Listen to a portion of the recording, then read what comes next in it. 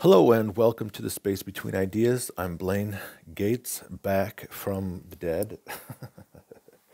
Yeah, yesterday it was tough, and I had one of those 24-hour flus, and I mean, it was like literally hours of just like trying to pull myself up to make a video.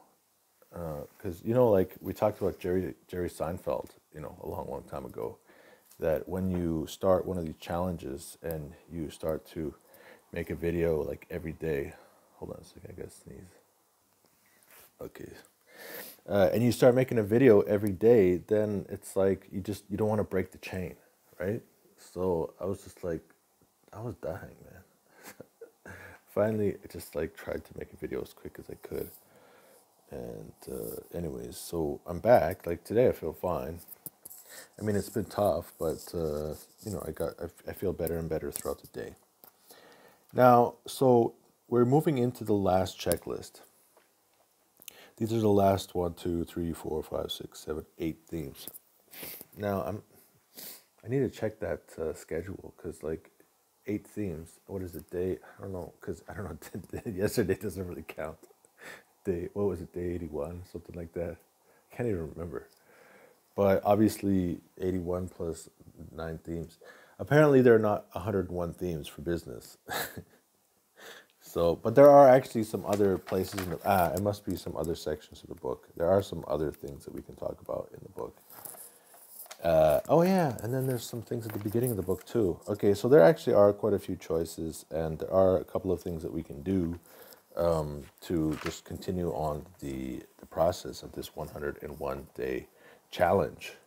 Now, of course, a 101-day challenge just sounds much better than like a 90-day challenge because there's just that thing. I think maybe it came from, I mean, it must be before the 101 Dalmatians, because why did they say 101 Dalmatians? They must have got this 101 idea from somewhere. So, this marketing ploy. So today we're going to talk about state resources. Now, the checklist, state resources, it says to determine capabilities needed so that endeavors succeed. Yeah, so basically, whatever you're doing. So I guess we could have actually talked about this when you were talking about courses of action, when you are putting together scenarios, basically where do the resources fit? Now, if you go to the state progress checklist, then the resources fit at the very bottom. There's actually the very last one, the last theme of the state progress checklist is resources. It's connected to resources.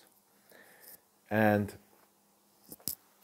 in that checklist, so if we turn to the page for state progress, it says involve resources. And then if we go into the definition, like what is the instructions, it says involve resources such as people, skills, information system, and funds.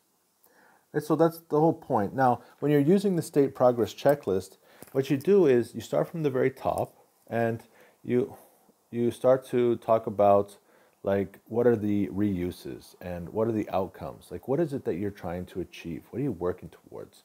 And then from there, you try to create some plans that can help you to achieve those goals. Now, the whole idea is that once you have the outcome that you're working towards, and you understand the plan. I mean, obviously, your plan is going to be based off of the resources that you have available to you. And so now, also, if you look at it from the perspective of the endeavor elements. So remember, we have the create effects, and then in order to create effects, you need to form agendas. And in order to carry out your agendas, you need to shape potential. You need to use your potential and shape that potential. And by working toward those outcomes, you literally are shaping potential. And one element of that potential are your resources.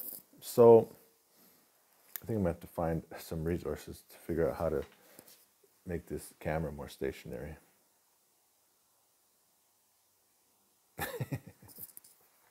So that's the whole point. Like like the whole thing is like that we're in a cycle actually. We have our resources, and in order to develop we need to use them, and then we use our resources within our agendas and then to achieve our outcomes.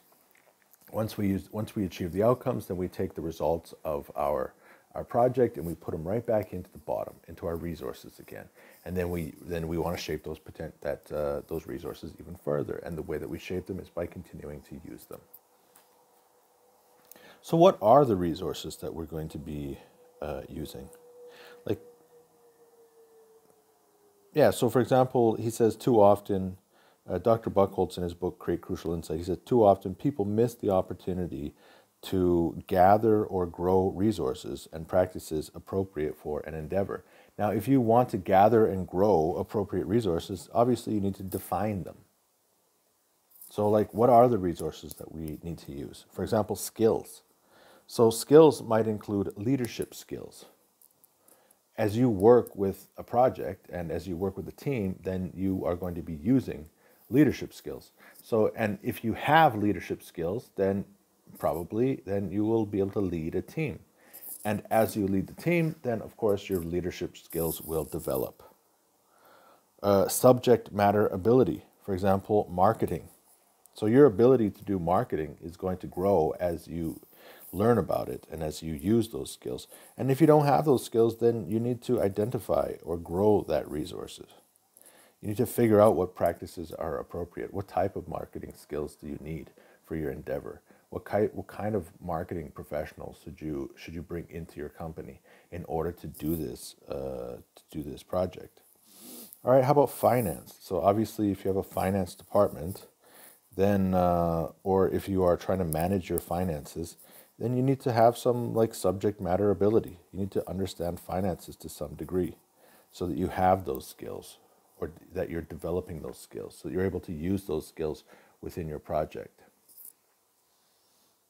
All right, how about engineering? So yeah, I work with a couple of engineers, and it's interesting to talk to engineers and see how differently they approach things, because engineering usually, you're working with laws of physics, and you're working with laws of, you're using mathematics, and it's very different for these people who are interested in stuff compared to people who are interested in people. People who are working with people, like managers, and then you have engineers who are working with materials. How about fluency in a language? All right, so I went to my Russian lessons this morning, and I am developing that skill. And then probably at some point I'll be able to use that skill in some type of activity. How about proficiency with a system or method, and so forth? All right, so like obviously I have the skill to record videos, and it's not very complicated for me to click upload. And then I can then make the little picture, the thumbnail, and then I can also type some ideas about the concept and write the description, and then I can then upload some content onto Instagram, and then I can re-upload the stuff onto LinkedIn, and then I can upload the stuff again onto Facebook. So I have all these basic skills about how to use these different systems. So, and that's the whole thing, is like, as you are thinking about, you can approach it from a couple of different angles. So it says determine capabilities needed so that endeavors succeed. So as you so in the last 30 days we were talking about how to make our endeavors succeed, how to choose a course of action which has the most impact. Now, once you choose the course of action, then so if you're planning, so if you do a top-down approach, if you go through the state progress checklist from the top, meaning you identify what you want, the outcomes that you want, and then you develop a plan in order to achieve that, right? Then, and you keep going down, eventually you're going to reach the resources section. Okay, so what are the resources that you need? And you should be able to identify all the skills which are necessary in order to achieve the result that you want.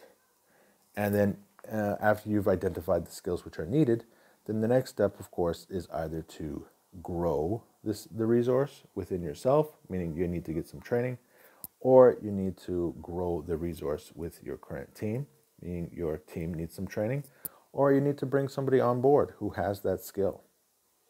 In order for the work to be performed, there must be appropriate skills. So that's the first resource that we're here to talk about. Now, once you have identified the resources, you already have your plan, and you know what you're working towards, then of course, you start from the very bottom of the state progress checklist, meaning you go and get those resources and then you implement them. And usually skills are implemented through people. So then that takes you up to the next level of the state progress checklist, which is you go from involved resources, then you go next to working with interactions. All right, so that's the first resource, and let's keep on going through these resources over the next week to discuss all the different resources.